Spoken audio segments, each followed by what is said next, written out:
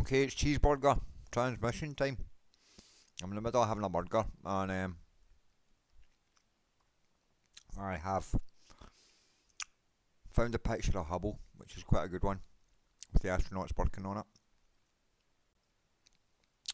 And what I did was I have taken this handrail, which is seen on this Hubble image. You can see the handrail there, going all the way up. And then I have taken the handrail on the image containing Adam, and I have lined it up,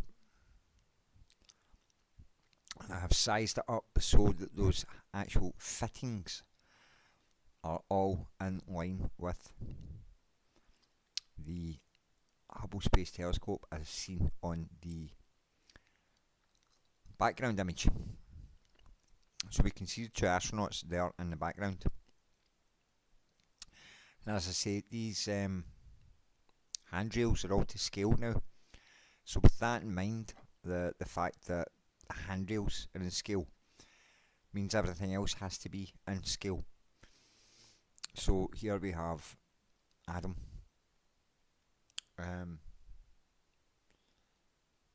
Next to an astronaut, if these are to scale. So as I say, I lined up the handrails, or the handrail fittings, so that they all run as you can see there, they fit. That's me bringing them back into the centre of the frame onto Hubble, and those two black squares you see there moving up and down are now going to get crossed over and sized up between they two, and they fit.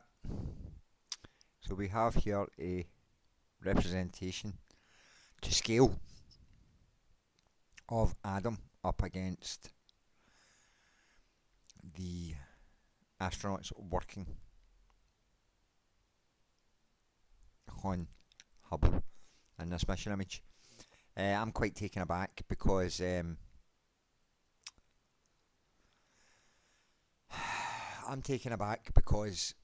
I said a year ago when it was discovered that these were tall creatures. I said these were very tall, you know, like 8 foot, 9 foot tall, kind of tall.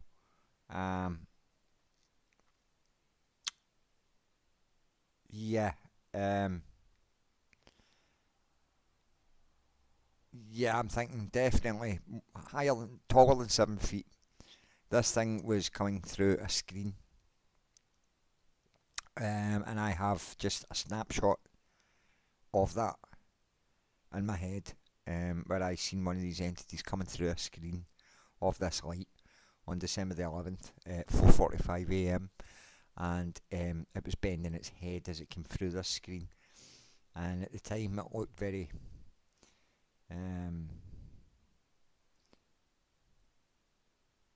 what's the word, I don't want to say pissed off, but it was very focused, and it was just very emotionless. I guess it was just like a case of come here, you.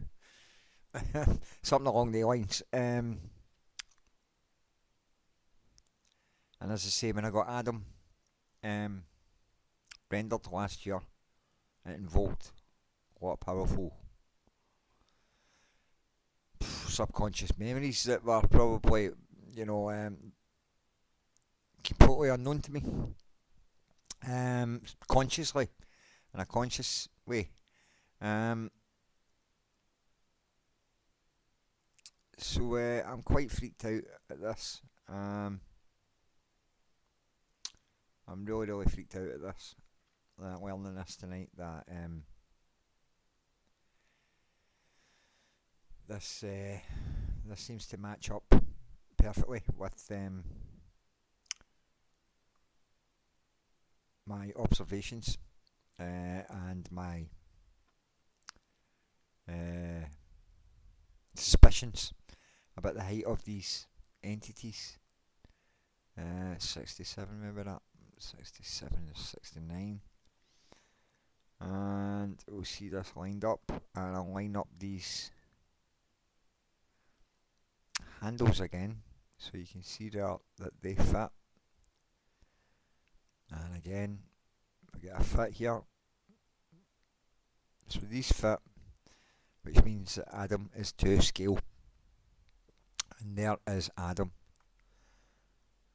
to scale against one of these astronauts. So there or thereabouts. There or thereabouts. So they are not little grey aliens. They are big, tall, blue aliens. Or as I told my niece and nephew when I showed them it, not to scare the living crap out of them, I told them it was a big, baldy space cat. To which my niece replied, "It's got no hair." And I'm like, "Yeah, it's big, baldy, blue space cat." And I'm like, "Yay." And I'm like, "Right, okay, don't be freaked out, children. It's only an alien." So that was at 4 years old, and my niece and nephew were one of the first, some of the first people in the world to see this. And they took it really, they were just like, "Hey, it's got no hair." So it wasn't like, "Ah!" So they were only 4, and they were of sound mind enough to just realise that it has no hair. The big baldy blue space cat has no hair. So it's nothing to worry about whatsoever. Obviously, if NASA have been working with them for 40 years and not telling us, it must be all pretty cushy between everybody. So, but they're keeping it quiet. So there you go, folks. There is that. And I'm a bit freaked out by all this now, so I'm going to just go and eat my burger now in peace. As I say, I marked out the distance between the handrails. So that's to scale, and if that's to scale, then Adam, the entity, is to scale. So, and he's only 2 feet away from Hubble maximum. So he might be just a little bit smaller, but considering, or bigger even, as the case would be. There he is. There he is. I need to eat. I've not eaten all day. It's now after 11 o'clock. I'm going to go finish my burger. It's now cold. And I hope you found this educational. So there are the handrails, as I say. And they matched up. And there's Adam. Once that's all matched up to size. So he's not small by any means, and this is a year later. I've had this now confirmed. So there you go, guys. Right, I need to eat. I'm going to go and consume this cold burger. What I've been looking forward to. So use guys can all digest that while I'm digesting my burger. I'm kind of used to it all now, but I'm feeling as if my whole consciousness or my whole body's kind of gone that high static way. I'm just like, oh. So yeah, that's done something. That's had a physiological effect. Haha, haha. So I found a crystal actually. My mate was up the other night. Look at that. That looks absolutely brilliant in the monitor. But this was I found it the day before, and I thought, you know what, that has to be my mate Clarky's, because it's the sort of thing that he'd be carrying on him. But this is ice cold. Every time I pick it up, it's ice cold.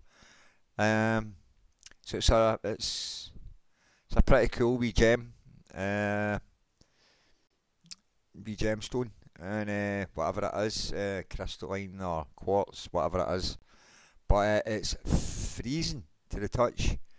And look at that on the light. Oh, it's really cool. And when I turn it around, you see it forming different colours and stuff there.